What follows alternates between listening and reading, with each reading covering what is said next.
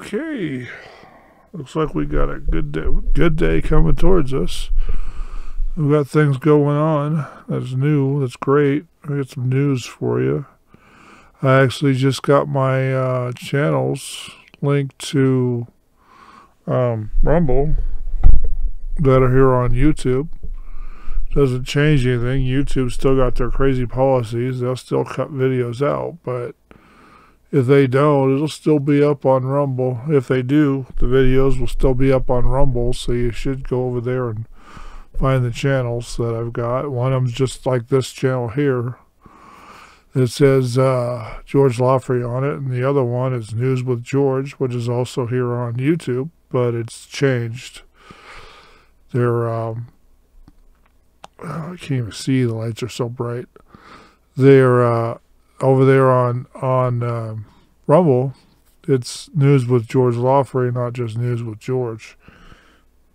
So anyway, we got some new movies to talk about out here. It's still snowing and raining outside, but that's okay. We don't really care about that. We got something we can do with no problems whatsoever. And my damn microphone is loose, and I don't like them loose, and I don't know where I want to put it, so we'll just put it there and see what happens. Anyway, so we're going to talk about a musical comedy film. It's got some action and some fun in it, and the original, the one and only, the Blues Brothers. It's kind of a funny film. These guys form a band. They run from the police. They do all kinds of shows. They need to get $5,000 from, or they need to make $5,000 to pay the taxes on a church they support. It's where they grew up, apparently. John Leeds and Dan Aykroyd are in this film. He's also the writer of the stupid film. It's kind of funny because they do rhythm and blues. They run all over the country, pissing off cops, chasing cops, getting his brother all upset. And that's all they're after, is just to pay the bill from the thing. And they do country western shows. They lose money in a couple shows. They get all kinds of other stuff going on. They do all kinds of tricks and stuff to get away from cars, and they escape from one gig, I guess you want to call it, one show, through tunnels, electrical tunnels underground, and then one of them,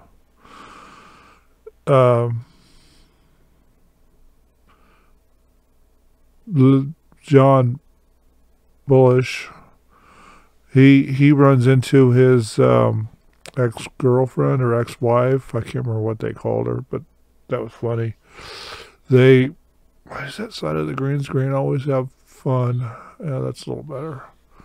Seems like it's always a little dark over there. Yeah, that could be it too. I don't want to mess with it right now. I do want to mess with it, but I don't want to mess with it. So anyway, they escape through there, and then he meets up with his ex-wife, and they roll around in the mud and the sewer, whatever's in the bottom of that electrical cage, and the rest of the Blues Brothers take off and go to the last show in Baton Rouge, Louisiana. And then they get magic spells put on them, and they do a whole concert, and then they end up on stage at the end of the whole concert, and then they forget where they're at, and they get to do another whole concert. I'm still short on these films because it's kind of hard. Anyway, the church was located in Chicago, so they tore up the roads from Chicago to Louisiana doing blues, country, and rock and roll, and just about everything else they can get, so they can get a good film. Now, I really like these 80s movies. They did pretty good. I really do like them. Of course, I grew up with them. But these films, they're considered today, they're low budget films by today's standards, but they are high budget films by the standards of when they came out. Now this one came out 1980.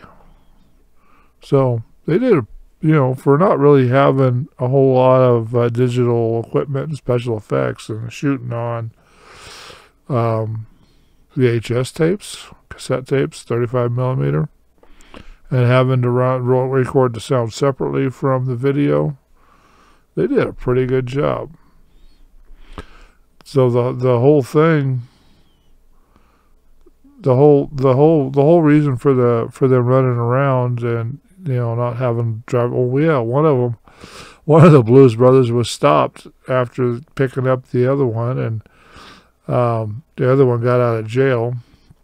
Was stopped by the cops. They run his license, and he was wanted in 3 states, and his driver's license was expired 3 or 4 times over. And he runs from the cops at the beginning of the show, and that was kind of funny because that's how it started the whole action series or action hero series or action scenes in this movie. Now, it was funny all the way through because it didn't really it was really funny, but there was a lot of action. This one, they didn't use the car as a submarine. They tried to use it as an airplane. And they picked up the car because they had a Cadillac. They sold the Cadillac. They picked up the car that they put, when they were doing things, they put microphones and stuff on top. And, they had lots and lots of fun doing this. We had the old battered Blues Brothers police car. They've got that in a museum someplace now. But they were criminals.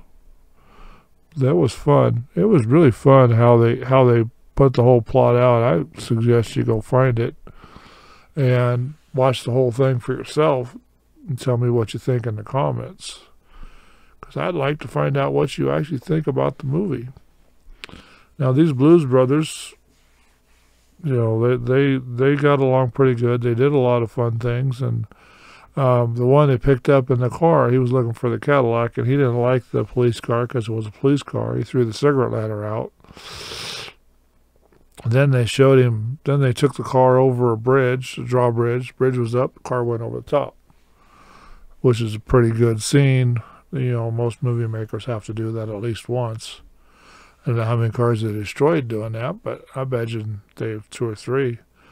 Car went over the top of the bridge, and the guy started liking it after he realized it had lots of horsepower. It may have been ugly, but it had police special motor, engine, transmission, suspension at the time, which is probably not true. They probably just mocked it up, but that's what they said in the movie. And they did lots of stuff, lots of fun stuff on this movie, and it seemed like they had a good time making it. Then they had to, the mystery woman turned out to be the wife.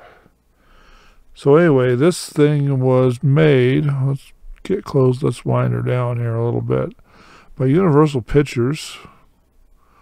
And it came out on June 20th, 1980, which is a good movie. That was a good date movie. I saw this one in the theaters, by the way. That gives you some idea how old I am, or how old you should think I am.